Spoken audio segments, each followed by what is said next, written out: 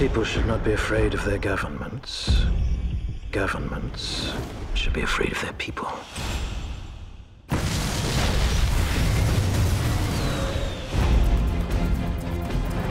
Those caught in violation of curfew will be prosecuted without leniency or exception.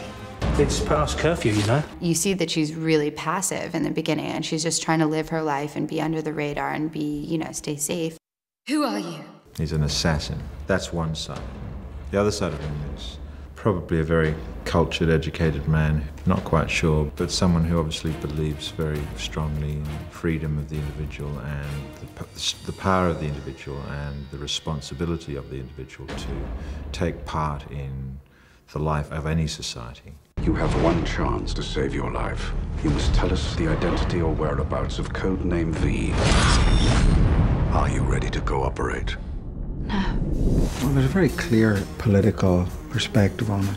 It's really a meditation on what happens when a government pushes people too far. Every day that man remains free is one more failure.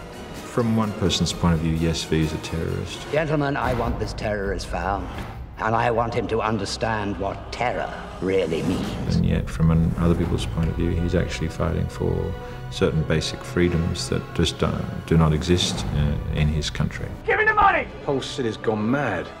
This is exactly what he wants. What? Anarchy in the UK!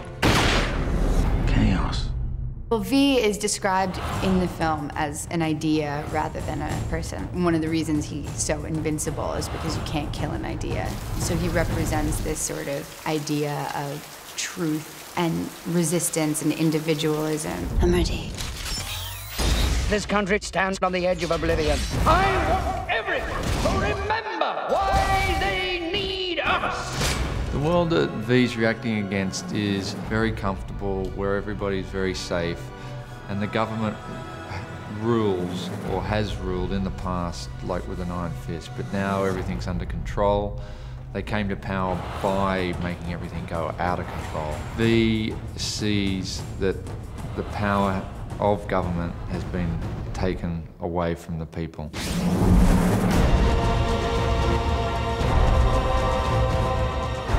I suddenly had this feeling that everything was connected.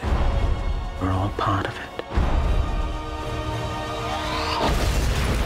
Are we ready for it? V for Vendetta. Playing this month only on Warner TV, the world's best television.